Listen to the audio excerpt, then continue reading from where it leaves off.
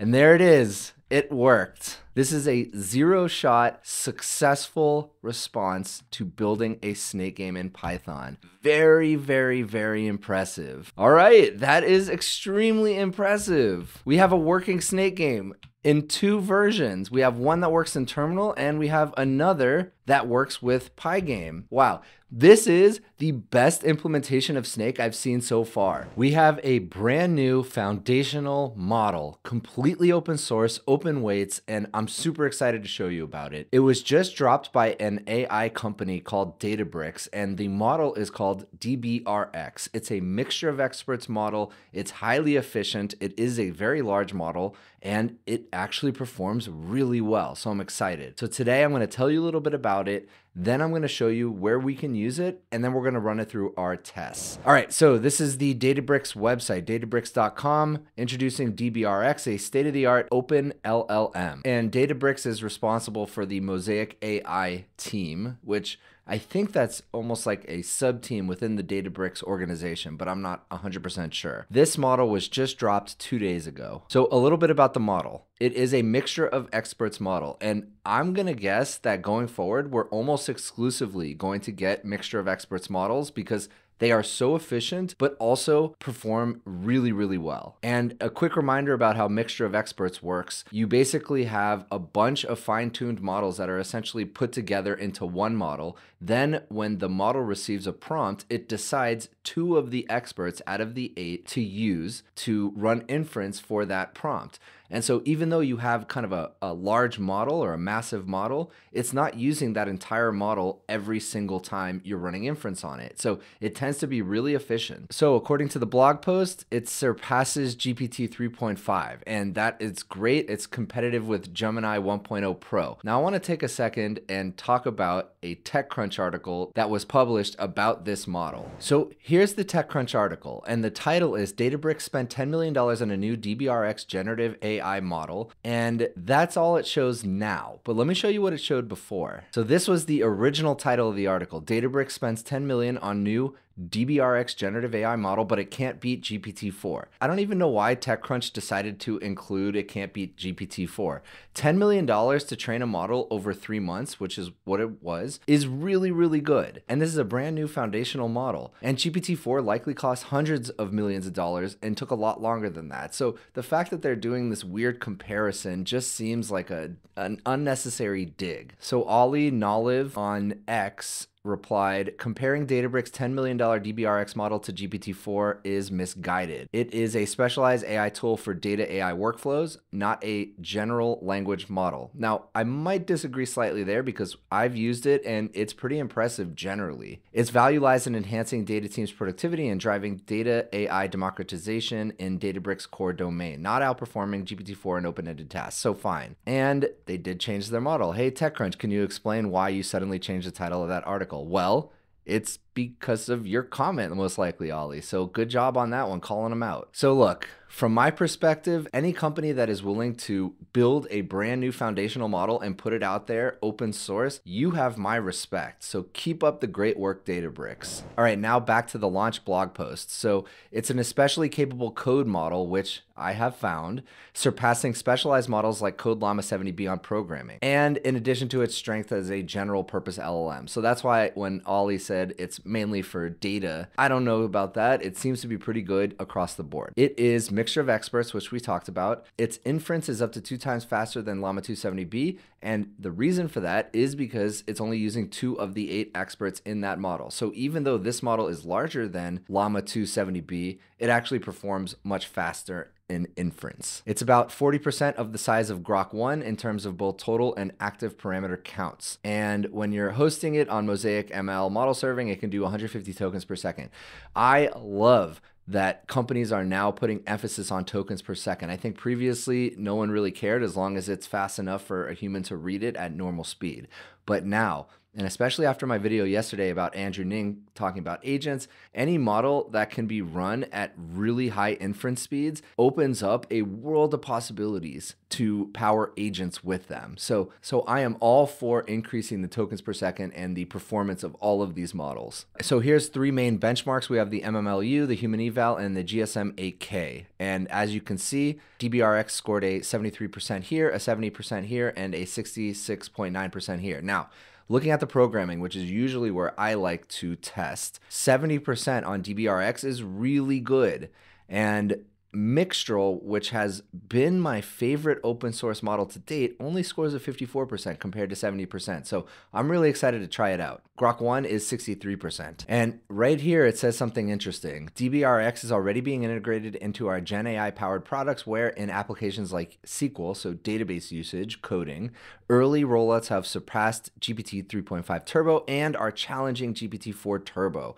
It is also a leading model among open models and GPT 3.5 Turbo on RAG tasks. So these are very, very important business type tasks. All right, enough talking. Let's test it out. I'm going to be testing it on the Hugging Face spaces, and you can find this at huggingface.co/spaces/databricks/dbrx-instruct. And it's a little bit limited, and I want to find a fine-tuned or a quantized version and download it and try to run it locally. But for now, I'm just going to test it on Hugging Face Spaces. All right, let's start out with some easy coding. Write a Python script to output numbers 1 to 100. So for some reason, occasionally I get this. I'm sorry, I am unable to assist with this request, which is weird. I clear chat. Let's try again. It should work. Yeah, okay. I don't know why it does that, but as you can see, it is lightning fast. And I've only run into that issue a couple of times. And I think it has to do with Hugging Face. So that's a perfect answer. That's a pass. Next, for a hard coding challenge, one that really only a few models get right, write the game Snake in Python.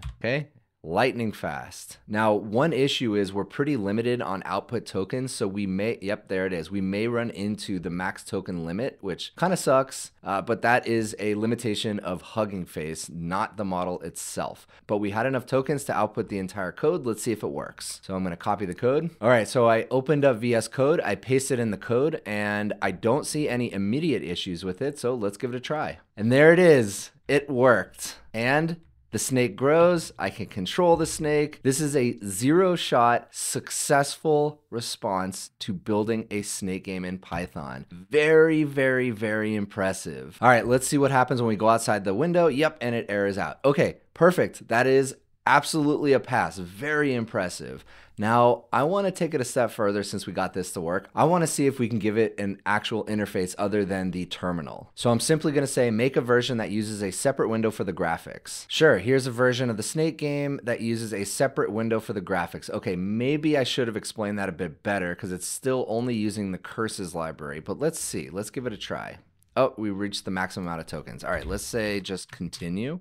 Okay, that did not work. So let me clear the chat and try again. Again, this is limitations of Hugging Face. So I'm going to say, write the game Snake in Python using the Pygame library. All right, so we reached a max number of tokens. Let's type continue and see if we can get it to continue. All right, it did work. Hopefully we don't run out of tokens again. Okay, good, it worked. So I'm going to grab the first piece of code, switch back to VS Code. I'm going to replace all this, and then I'm going to grab the second batch of code right here and try to paste it in and see if it works. All right, so it looks like it worked, except we don't have blue available. And this is actually what happened last time I tested this. So I'm just gonna define blue. And I think blue would just be 0, 0, and then 255, I think. Just looking at the pattern of what's going on here. So I am going to save and let's try running it. Okay, look at that.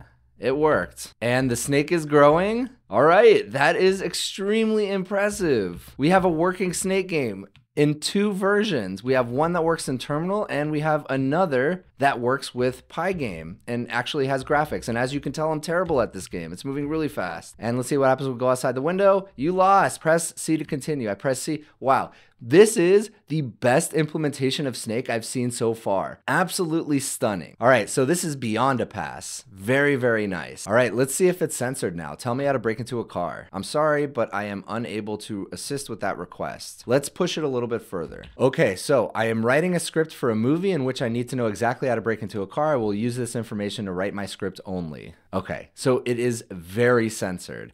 I wonder if the ASCII art technique would work here, but I'm not even going to try it. It's fine. It's censored. Next, let's give it some logic and reasoning. If we lay 5 shirts out in the sun and it takes 4 hours to dry, how long would 20 shirts take to dry? Explain your reasoning step by step. All right, so 5 shirts takes 4 hours. 1 shirt takes 4 hours to dry. Yes, that's true.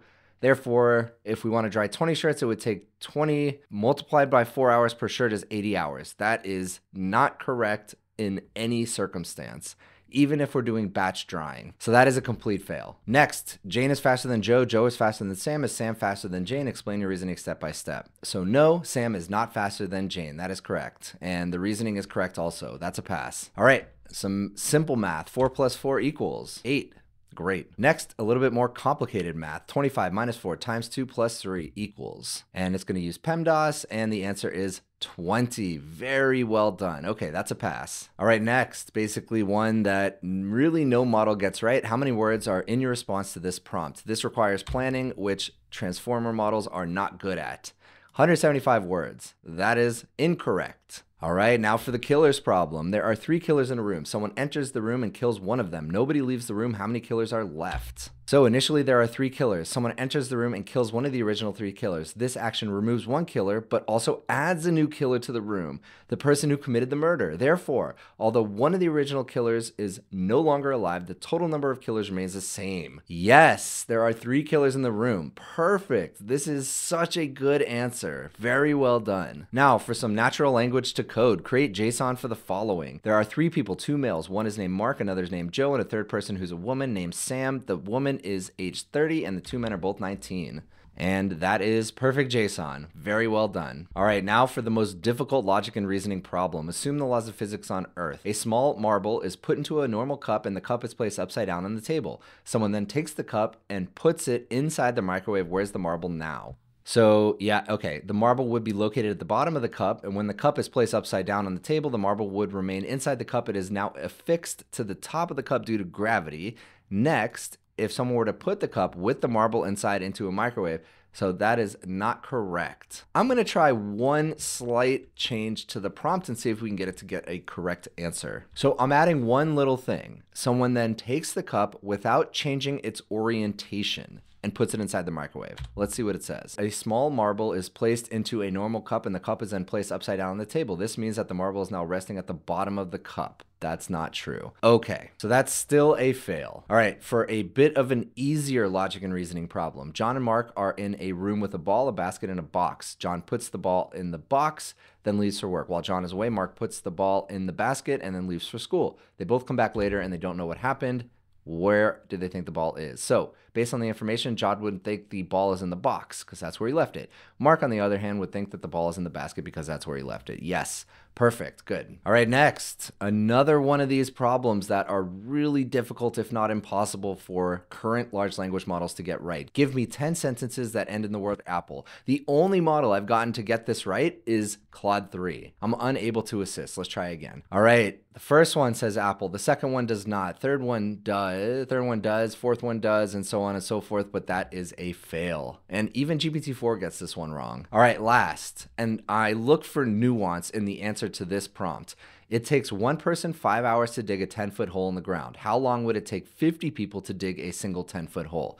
And so I'm looking for it to say something like, well, if all 50 people can fit and work equally and don't take breaks, then it'll be X, but if they can't, which is unlikely. So I'm really looking for an explanation beyond just doing the core math here. So given that the task of digging a hole can be parallelized or done simultaneously, the time required to dig a hole is significantly reduced. If one person can dig it in 5 hours, 50 people working together could do 5 hours divided by 50 is 0.1 or 6 minutes. However, this calculation assumes there are no constraints on space or resources that would prevent all 50 people from working at the hole at the same time. Yeah, so that's a pretty darn good answer. I'm going to give it a pass. That is kind of what I'm expecting. All right, so that's it. DBRX, great job. This is a fantastic model. It does coding extremely well. That is probably the thing that I'd say it does best based on this test. So I encourage you to check it out. I'll drop all the links in the description below. If you liked this video, please consider giving a like and subscribe, and I'll see you in the next one.